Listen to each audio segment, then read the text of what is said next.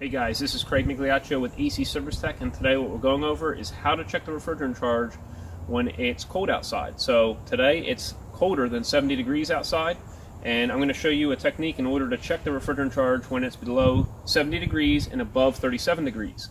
So typically we check the refrigerant charge on an air conditioner or heat pump when it's above 70 outside and above 70 degrees Fahrenheit inside the building.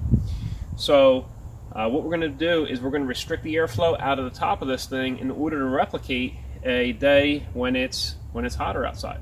So this can only be done with systems that have a thermostatic expansion valve as the metering device for cooling mode. So this will be right in front of the indoor coil. What we're going to do is we're going to mount a charging jacket on the top of this outdoor unit right around the top, and what it's going to do is it's going to have an outlet of about that much airflow coming out of it. And we're going to restrict that airflow size and while we're monitoring the saturated state on the high side. So we want to try to get the saturated state to be right around 90 to 105 degrees for the high side. So this one has a curved top on it, so we can't just put a piece of plywood on here. We're going to have to mount the charging jacket on, because if we put a piece of plywood on here and covered the whole top, we're still going to have too much airflow coming out of the sides. If you had a flat top, then you could put a piece of plywood on here and move it in order to adjust the saturated state. Another thing that you want to make sure to not do, you don't want to put a piece of plywood and covering the fins like this. And that's because you're going to end up covering over the saturated state of the refrigerant inside each of these tubes, and that's going to foul that up. So we just want to make sure that we're uniformly restricting the airflow coming out of the top, and that will make sure that the airflow is the same on all the coils surrounding the unit. So if you have a flat top like this one, you can put a piece of plywood on and then just put a weight on top of it in order to hold this in place, and then you can adjust the amount of air coming out of the top of the outdoor unit. But today it's 49 degrees outside, and we're working with a grill right here that is curved from the top, so we're going to go ahead and put our charging jacket on. So now that we have this on the top, we want to make sure that it's pulled nice and tight along the perimeter, and you're going to put these bungee cords on somewhere where it's very close to the very top at, right here, just like this. And as you see over here, I've already closed the hole off pretty small, so we can have it a little bit bigger if we wanted to, but I'm just going to start off small, and then we'll adjust it to get a little bit bigger if we need to. So we have our digital manifold gauge set all hooked up, and just to give you a quick little tour here, we're reading 86.6 psig on the low side line, which we have our blue hose connected to our large line, and there's a port right over here on the side of the service valve, and then we have our temperature clamp for the vapor line right here. It says SLT, suction line temperature, and we're reading 48.4 degrees.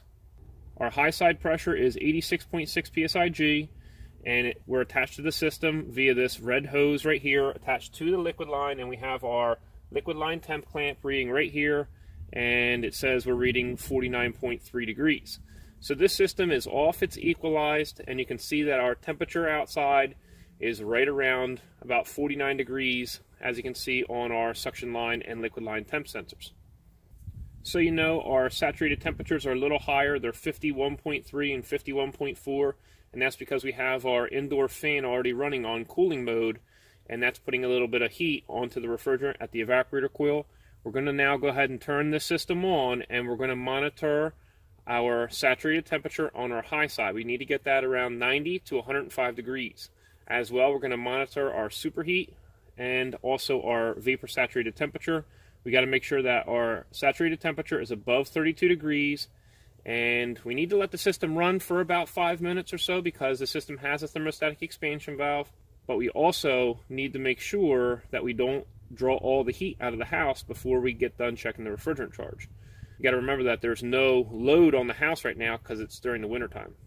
Now we're going to go ahead and turn the system on and monitor our high side saturated temperature.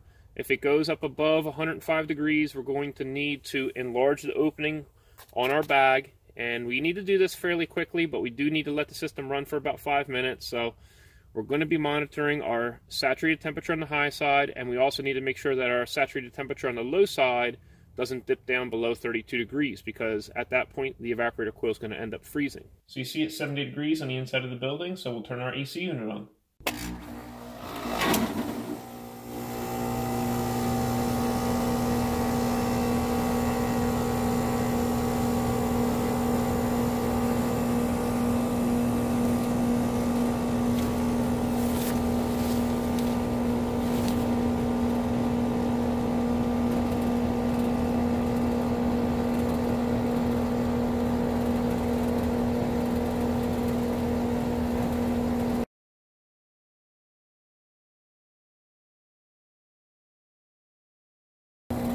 Okay, so you see that our saturated temperature on the high side is above 105 degrees right here. Our vapor saturated temp is very close to 32 degrees. Also, our superheat is very low.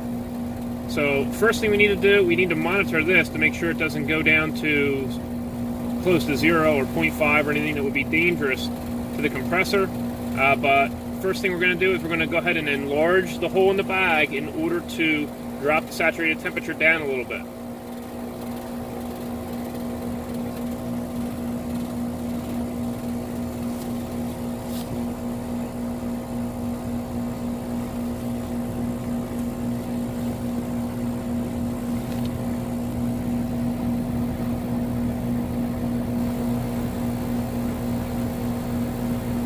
We can see it's falling right now, so that's good, but we're going to continue to monitor that, and we should see this superheat continue to rise.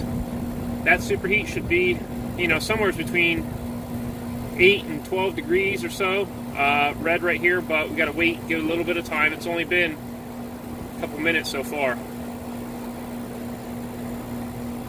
You see that our saturated temperature is getting low very quickly though. I'm going to go ahead and open up this bag just a little bit more.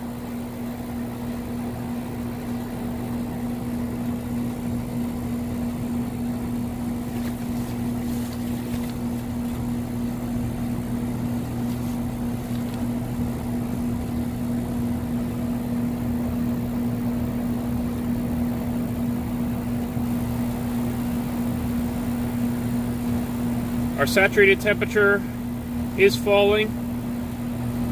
You see over here our vapor sat temp is now getting below 32 degrees, so that evaporator coil is starting to freeze.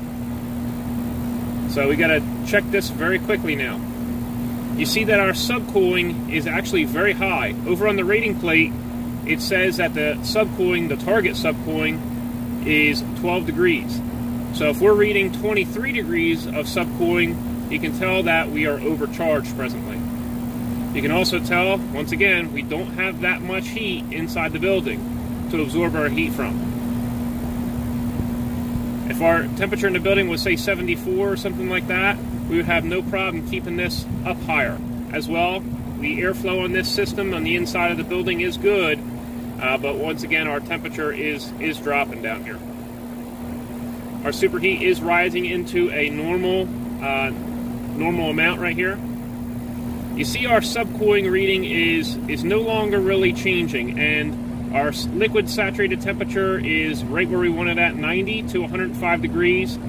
So we can tell that our subcooling is too high right now. And subcooling is taken with our 90 degree saturated temperature minus 66 degrees liquid line temperature, and that's how we get our subcooling of, we're going back and forth between 22.5 and 24 degrees of subcooling. Once again, we should be getting a little bit of frost right now on the evaporator coil. You really don't have a whole lot of time, especially if you started checking the refrigerant charge at only like 68 degrees on the inside of the building. It's just not enough heat to absorb. You almost have to have an auxiliary heat source in the building or something in order to bring the temperature up above 70 degrees, preferably up to 72, 74 degrees inside the building before even checking the charge this way with a charging jacket.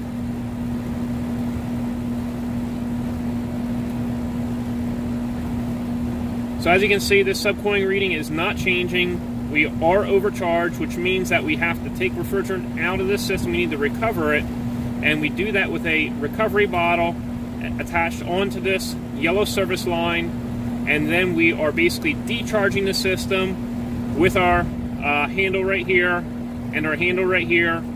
We end up purging the air out of the hose right up to this part right here. Got to make sure that you have your safety gloves on, but basically you're purging the air.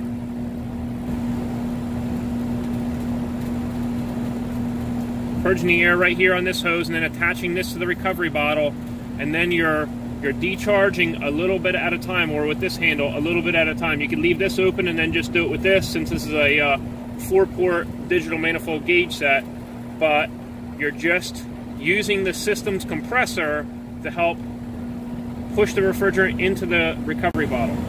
So if you were trying to determine what the superheat was, you have a suction line temperature right here of 41.7 minus 28.3 degrees, which once again is below freezing, so the evaporator coil has frost on it and is in the process of freezing presently. We have a superheat of 12 degrees. So that's how you check the refrigerant charge with a digital manifold gauge set and a charging jacket. You got to do it real quick and make any adjustments that you have to make very quickly. But as you can see, our subcooling reading has not changed, but I just wanted to show you how to do this. If you're looking for the charging jacket using the video or the digital manifold gauge set, I have them both linked down in the description section below. If you want to help support this HVACR training channel, click here. If you want to subscribe, click here. If you want to see another HVACR training video, click right here. Hope you enjoyed yourself, and we'll see you next time at AEC Service Tech channel.